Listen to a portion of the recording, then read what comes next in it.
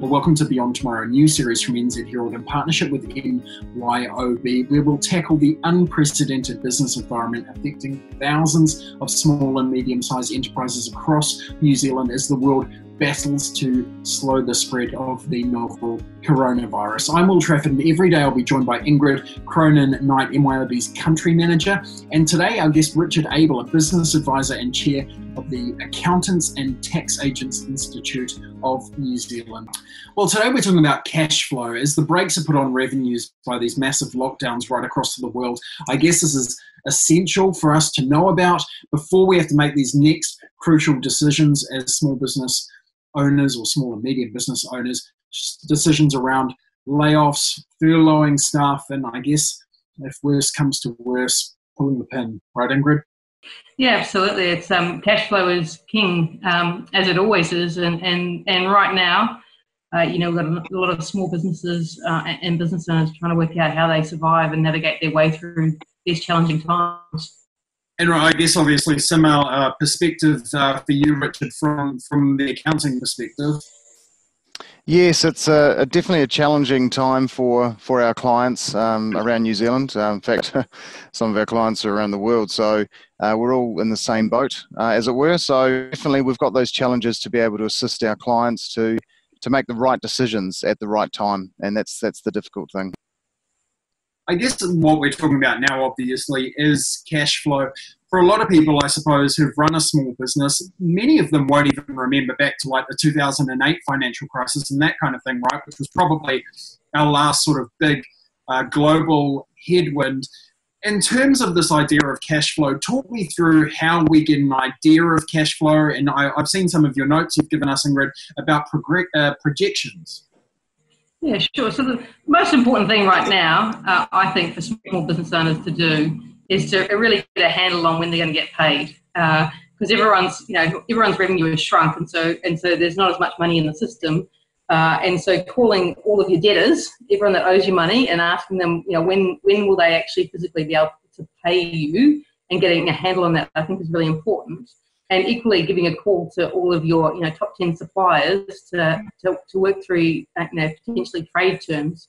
So what you want to understand is what you owe, and when you're going to get paid, and the net of that, and then what reserves you've got to be able to cover that. Now, if you've got a deficit there and you can't see your way through that, then that's when you start needing to talk to, finance organisations around how they can help you navigate through some working capital to get you through this time. But in terms of a projection, like we always recommend, getting into online software, because it'll give you an up-to-date view of your cash flow right now, and you'll be able to see, where your bank balance is at and what you owe, and when you project that you'll be able to get, your money coming in, so you can meet your obligations. And I guess some of these ideas that probably brings in the idea of solvency, I guess, right? And when if your business can essentially continue. The demand's changed fundamentally, right? So if you're in an industry like tourism or and you can't make a change to who you're serving, and we've seen some good innovation where, for example, THL are providing camper vans in support of people that might need isolation. So you are seeing some people looking to redeploy their assets or their products and services to service new markets or in current markets. But if you can't see that, then that is one way. But we'd always recommend that you talk to an advisor to help you navigate that and understand any choices before there. And they might be able to highlight some other options you've got, either in terms of managing your supply or managing your demand, and how you might be able to change things to keep on through this current time. And yeah, I guess just on that advisor thing, I suppose this is super crucial for people, particularly small and medium enterprise businesses that haven't really dealt with this kind of stuff before. What can those advisors do? So they're looking at how much money is coming in, they're looking at how much you're sort of putting out, and then looking at other potential options for maybe who you pay first and that kind of thing? Yes, that's right. The flow of money is really important, and when the stream blocks up and with one flow, so that's your debtors aren't paying you or aren't able to pay you, then you do need to find some other sources of income or revenue or cash, and that's where the the wage subsidy has certainly helped our small medium enterprises. They needed that to be able to continue to pay their staff, and having the ability to be able to go to your bank and get finance with the government basically backing 80% of those loans and the bank's 20%. That definitely will make a difference to a lot of small businesses. I think what businesses need to understand is that they still need to run through the same process of a loan application. So it's not as easy as the high trust model for the wage subsidy. It is a little bit more of a process, but it's really important to get your accountant or business advisor involved in that conversation to make sure that you've got things planned for whatever's going to happen in the future. And I think what this situation that we're in is proved is that we actually need to plan for a lot of different outcomes. And that's where the business advisor comes in. Where do you get these advisors from? Where do you go to find them? Yeah, well, Attains, we have 400 members around New Zealand, so you can go to the Attains website and you'll be able to find our members. There's a number of organisations in New Zealand, but definitely Attains members is where I'd point you. How brave do you need to be to look at the new options that you've maybe got versus looking at the current money that you've got coming in that might not be coming in? Yeah, the reality is that most small business owners are courageous and brave and have been to get the kind of success they have. And this is, though, a more challenging test in a really intense time period. And so I think every business is going to be different because how much cash reserves and what particular industry they're in will dictate some of the sensitivities for them. When things go to alert level 3, what can you be doing that's different to today that's going to help you perhaps service a local market? If you were servicing an overseas one, we know that trade overseas is going to, and freight is going to be more constrained potentially. And so what you need to do is look at, well, what can I provide to my local community? And the good thing for the business community is that New Zealanders are behind local businesses more than ever, I think, but at the moment they're constrained on being able to trade with them at this point in time. So that to me, that's the thing to do, is to really look at who are your customers and who have you been serving, and is there an offering you can take to your local market. That bravery and thinking needs to start now, because we've got an uncertain time frame for when it's going to change, and that's where I think if you can not only just get in touch with a business advisor or that innovate, or could have a look at your marketing strategy and help you pivot. I think those things are crucial that you get a handle on now. What about the tax burden and stuff? I know the government's obviously made some moves around the IRD. We're in unprecedented times, and we usually, obviously, especially your accounts people, are used to paying things in a certain way, right? Paying the government at this point. What's the government kind of doing around some of that forgiveness and stuff like that at the IRD? It's huge as far as what Inland Revenue is doing now. They've basically said that if you've got a tax payment after the 14th of February this year, and you can't make the payment because of COVID-19, that they will potentially wipe off any interest and late payment penalties. So you'll still have to pay the core debt in time, but writing off the interest and penalties is a huge assistance to taxpayers, especially when we're talking about cash flow and how important it is right now. So that's a huge provision in place for small businesses and taxpayers. Talking about the banks again, I wonder. Obviously, a lot of businesses are running on credit. How on earth do you go into a bank and talk to them about your situation if you're getting to that point where you've got payments due and those payments aren't going to go out? There's a reality that everyone's in around what their revenue is currently looking like, and what you need to do is make decisions around what your future looks like from now.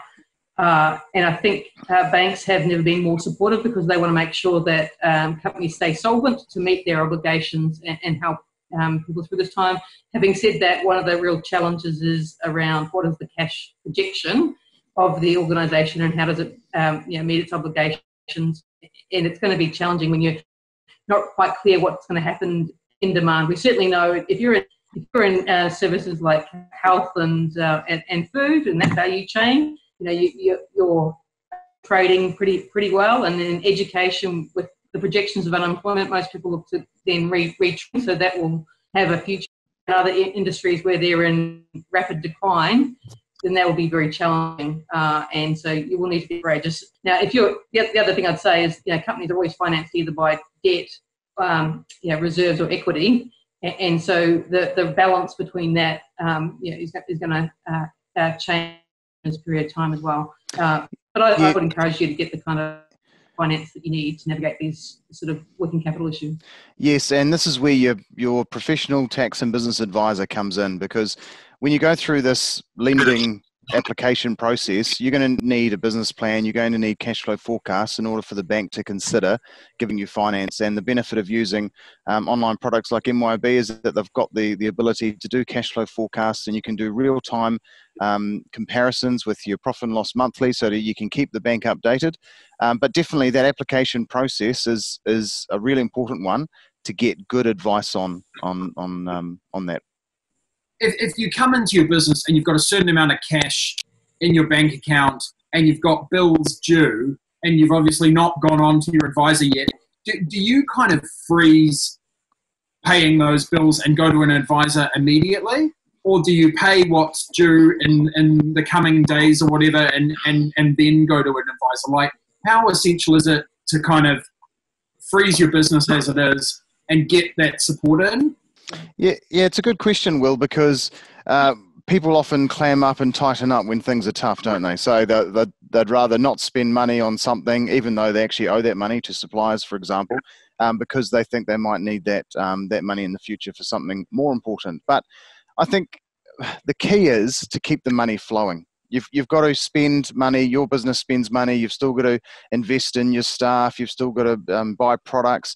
They, in turn, your suppliers, they in turn doing the same thing. It's important to keep that money flowing into the economy so that the economy keeps going. As soon as we all tighten up, that's when we start getting into that doom and gloom picture. So I think it's really important, yes, to balance who you're going to pay and when, but still to keep the businesses going as much as you can. Absolutely. How do you decide to put your own capital in or not? If you're looking at your business, I suppose that it's all about personal circumstances as well, right? With mortgage holidays, you might find some people are looking to finance a lot more against their house and take greater risk on that.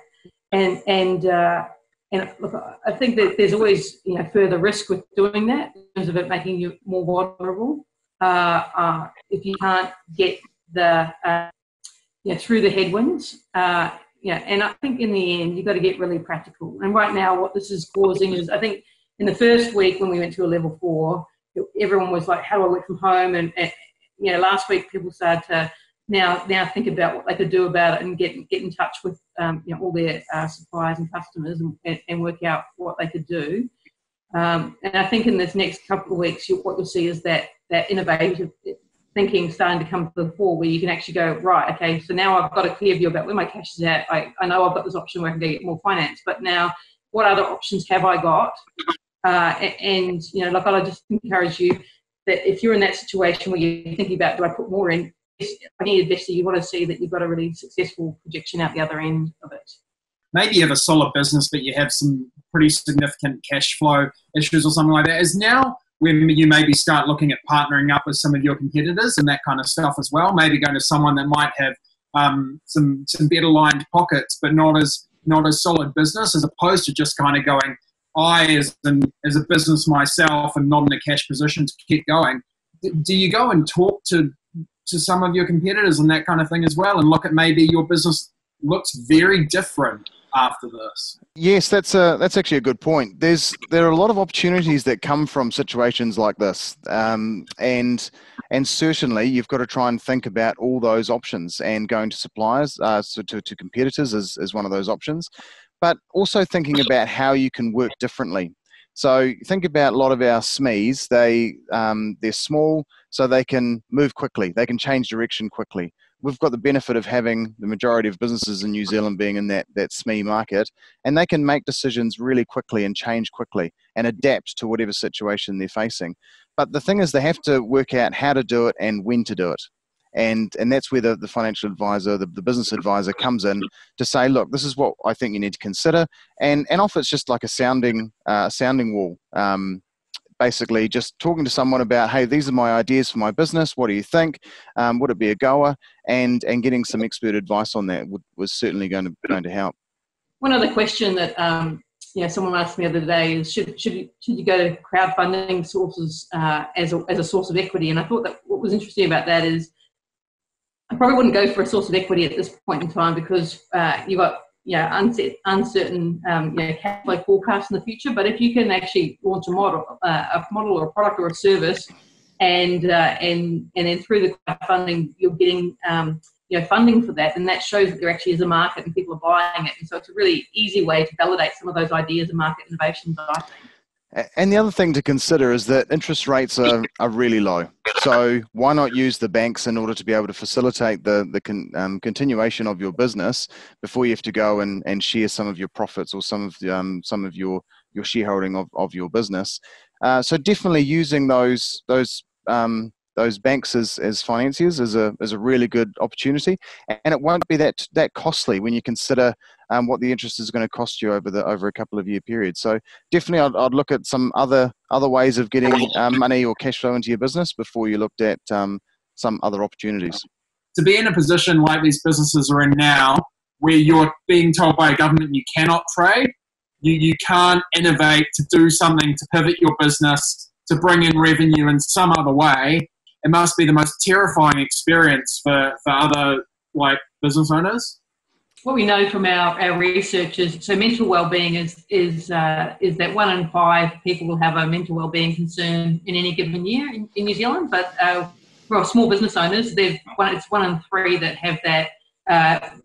From the moment they've either taken over their business or started their business, and usually it's depression or anxiety that comes with the pressures of having to serve all your clients, meet the demands, make sure your employees are happy. They generally skip meals, get bad sleep, poor sleep, and then ultimately there's a bit of a spiral, and they'll be feeling more pressure than ever. And that's why I think having an advisor is just someone, a trusted person that's actually got your interest at heart.